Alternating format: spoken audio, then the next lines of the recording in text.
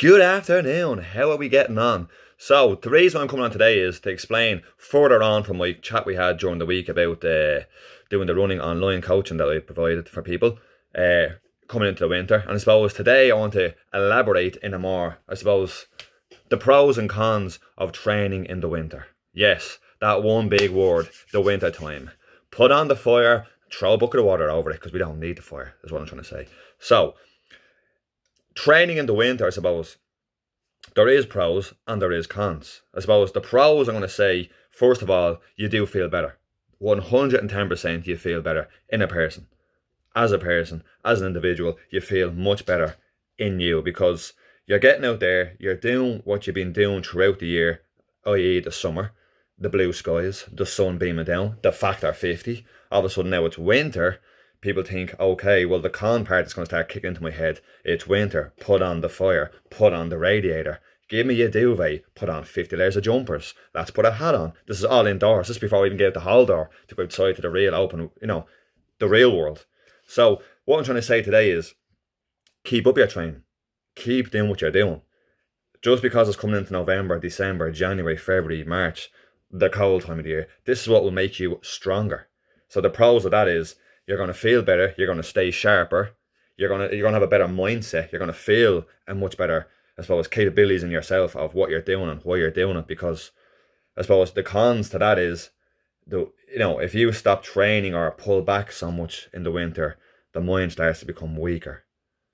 And I'm not saying that's a bad thing. For some people, they might just want to do that and that's who they are. But what I'm trying to say is, I'm not saying it's necessarily a terrible thing, but it's not what I believe in.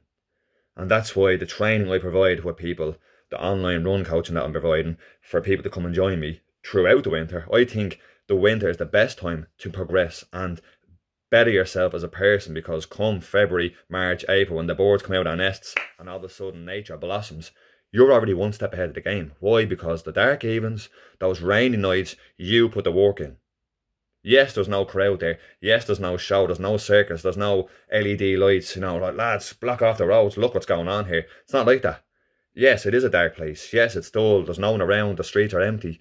But that's what I'm trying to say to you. It makes you a better person because mentally you're stronger. You've been putting the work in without the whole, July the 4th, factor 50 job, as I keep going on about, and I will continue to, because I think it's a very, very slick line that I use. So, as I was trying to say to you, if you have goals, keep them up. That's a simple thing. I'm not coming on here to be like, Dr. Phil, right lads, take 5 of these a day, you up the high 5, and all of a sudden you become a better person. I'm not. I'm just saying from experience, the past few years, say the past 8, 9, 10 years even, I've been doing it, I find winter is a better source to become a better athlete and a better person, mentally and physically.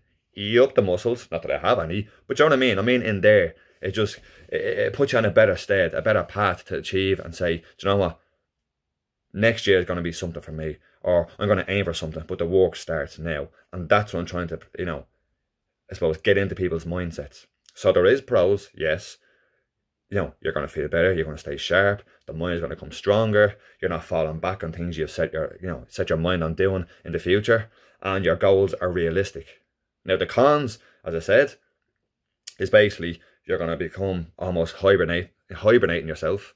You're going to go back into a weaker mindset.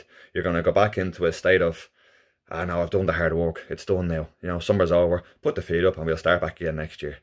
But then you're going around in circles.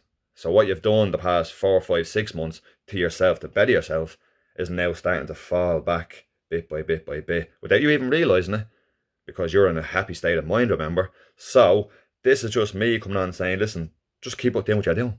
Simple as. Yup.